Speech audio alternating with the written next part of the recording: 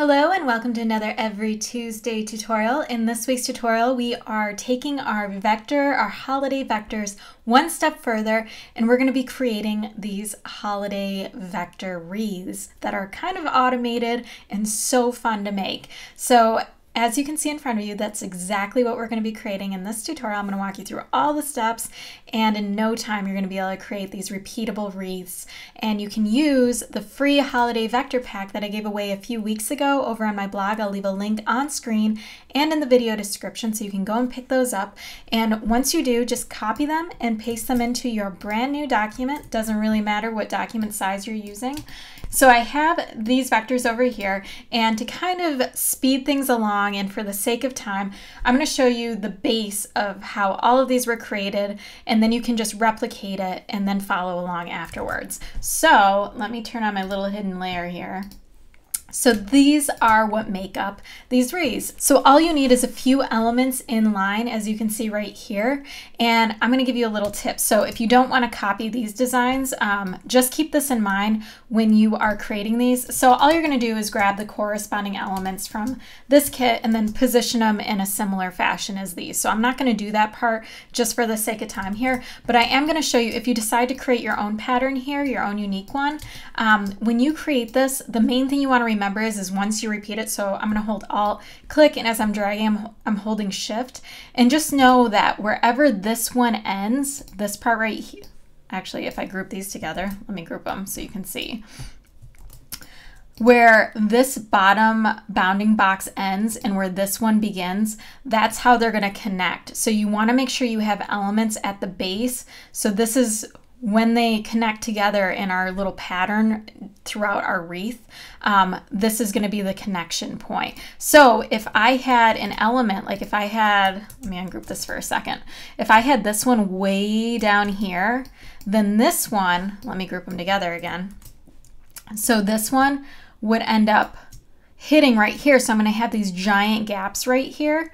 And that's how I know that I need to put a little bit of filler in there. So I've got these little filler elements, these little guys, which help a lot when you're creating a pattern brush like this. Let me backtrack a little bit, get things back to normal here. Okay, so that is the main thing you want to make sure of. And let me show you, I'll give you a couple more examples so you can see how these ones work. Group these, because this is really the most important part of this process. If you want a really beautiful, seamless looking wreath like these, where you can't really tell that it is repeating right there. So if I move this one up at the end of this one, so you can see it's going to hit the tip of this one right here. So this one can actually come down a little further. But this little gap right here is where these two are going to connect, and it's pretty evenly spaced, this space compared to this space. So that's what we're looking for right here. So I was like repeating a couple of them just to see what I'm working with. Let's do this one too. So it's going to hit right around there.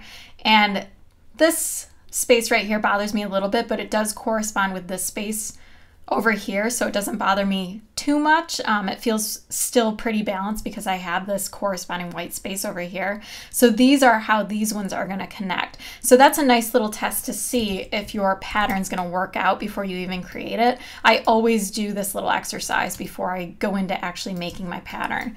Okay, so once you know that it's going to work, your little cluster is going to work, you're just going to take it and you're going to rotate it 90 degrees.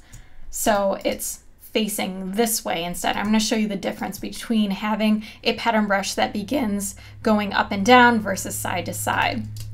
So what you're going to do is, let me group these together, is with these selected, you're going to come over here to your brushes palette. And if you don't see your brushes palette, you can get to it by going Window, Brushes, and it'll pop right open. And you're just going to hit this little icon down here. Make sure it's selected before you hit this icon though. So I'm going to hit it once, and I'm going to choose Pattern Brush right down here and then hit OK. So once you have this coming up, you want to keep it at original.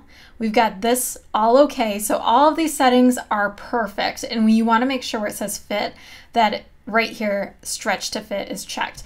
And then you're going to hit OK. Since we're creating wreaths with these, we are not going to be creating corners, which is a bit of a lengthy process when it comes to pattern brushes. So for the sake of this and the holidays, and it's really fitting that these are wreaths, these will work the best with circular paths instead of angled or hard edges. So just keep that in mind as well. So I'm going to hit OK, and now you can see it pops open right here. Let me rename it so we can just keep things clear. I'm going to call this New Leafy Brush.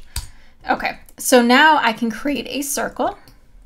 I'm holding Shift as I draw out my circle to make it a complete circle instead of just an ellipse. And I'm going to get rid of the fill on this. So over here, I'm just going to hit None. And with this circle selected, it's got a stroke on it right now. I'm just going to hit my new brush down here. And once I do that, it drops in my laurels that go all the way around.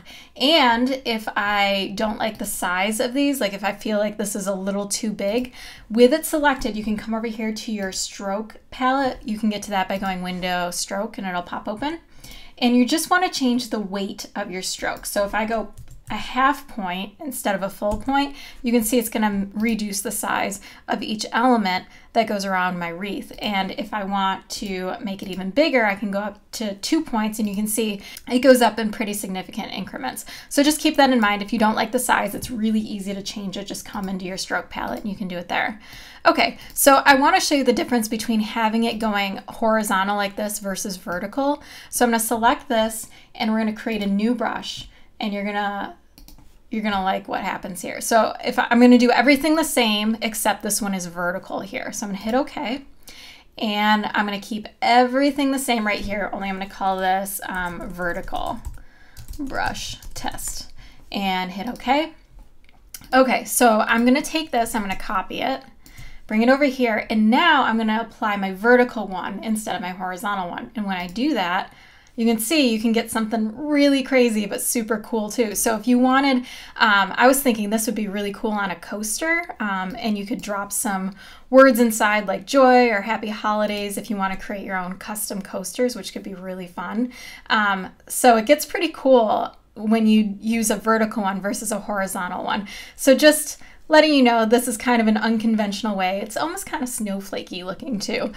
So kind of a cool option that you get kind of two types of wreaths with just one bit of artwork. So it doesn't take much to put these together. So I'm just going to show you what these ones look like. We'll do the horizontal ones first, and obviously all I have to do is hit pattern brush and hit OK, and then hit OK again, and I'm in really good shape, and I can just apply this wreath, and then let's do this one as well. Pattern brush, OK, OK. Let me get that out of the way. Copy this and just apply it. And if I want these smaller, I just go into my stroke palette and reduce the size of my stroke. And then I can get these fun little wreaths right here. And if you want to drop text on it, I'm using my new font right here called Espresso Roast. I'll leave a link on screen and in the video description. It's brand new. There's two styles of typography, and then there's a third style that's symbols and dividers. So you can see the script and the all caps style work really well together. I designed it specifically so you can just drop in type and you already know that it fits really well together, having two different styles. So you can just drop in your text now for each wreath, and you could even make coasters here. You can put these on the gift tags or on your holiday postcards, whatever you want, any kind of stationery. Okay, so let's take a look at what these look like when they're vertical, just to have a little bit of fun here. So let me just make a pattern brush. You can see it's so fast, and you really only have to create this artwork once and you get two brushes out of it. Okay, so I'll show you what this one looks like. That one's really fun. Let me make it bigger so you can see. So that's pretty cool. And then this one looks like this, and let me make it a little bigger. So yeah, pretty cool. All right, so that is how to create a holiday wreath in Illustrator using the free holiday vector pack. Piece of cake, really quick and easy, and it adds a really fun element to any of your stationery designs this season. If you enjoyed this tutorial, please subscribe. I release a new design tutorial every single Tuesday. And don't forget to head on over to my blog, every-tuesday.com, for even more holiday tutorials and a bunch of design freebies. Thanks so much for watching, and I'll see you next week.